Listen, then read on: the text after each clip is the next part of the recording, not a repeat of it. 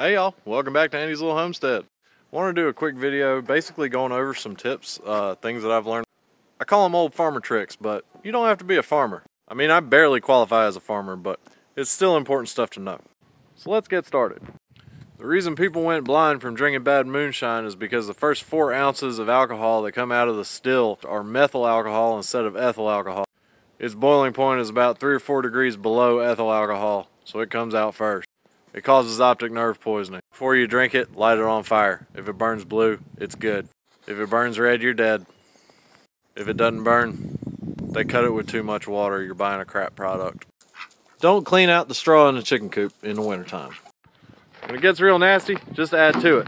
As you add the layers of straw and decaying fecal matter, it basically makes a bioheater. Even with only 3 walls in here and no insulation. It's about 20 degrees warmer than the outside temperature. It's pretty cool. Also, if you're not the composting type, all scrap food goes to the chicken. They'll eat anything, even chicken. Second tip, save your used motor oil. I'm going to assume that you watched my last video and began to change your own oil. I use it as bar oil in the chainsaw.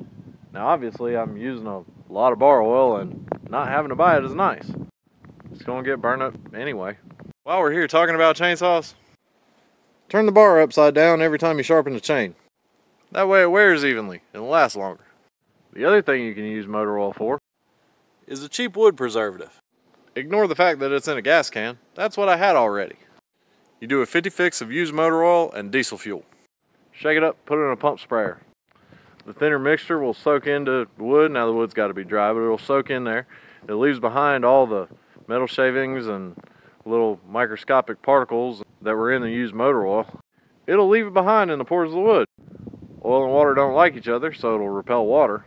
And the microscopic bits that are left behind don't taste very good to bugs. They won't eat it. If you've got to go buy an axe, I recommend getting a Michigan double bit. Not because I live in Michigan, but because you go twice as long between sharpenings.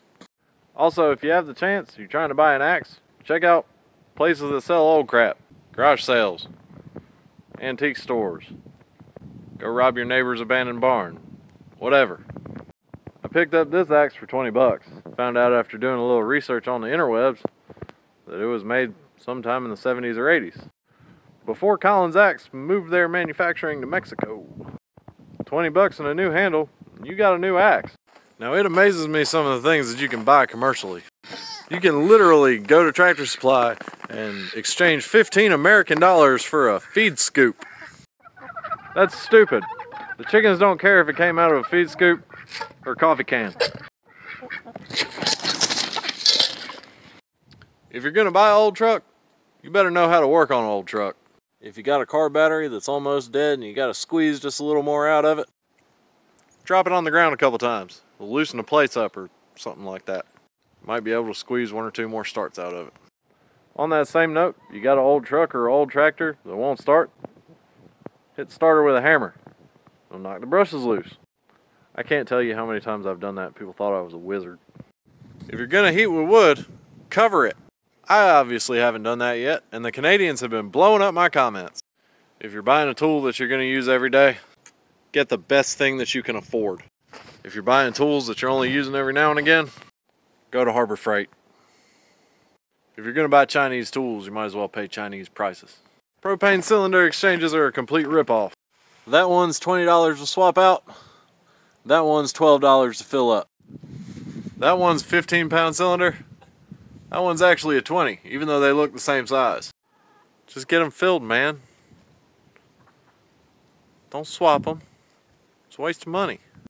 If you live in a hot place, get a big hat. Now seems like a good time to talk about that. The back of your neck is your body's radiator. Keep it in the shade, it'll keep you cool. Roofing houses in the South is how I ended up wearing a cowboy hat in the first place. Then people call me cowboy for some reason. Like I am not friends with one single cow. Second one about the weather. At a certain point, you're better off wearing long sleeves and long pants. You ever seen a picture of a farmer in the Great Depression in like Georgia or something? He ain't wearing questionably short khaki shorts and a tank top there, Braden. Lightweight cotton, long sleeves, long pants. Keep sun off you. You're gonna sweat through it, the sweat will evaporate. You'll just be wet. Some final things on a more philosophical note. If If you're a dad and you got boys, your little boy wants to be you. Make sure that's a good thing. If you're the smartest person in a room, you're in the wrong room. If you're gonna be dumb, you gotta be tough. Save your money, buy good whiskey. That one came from my granddad.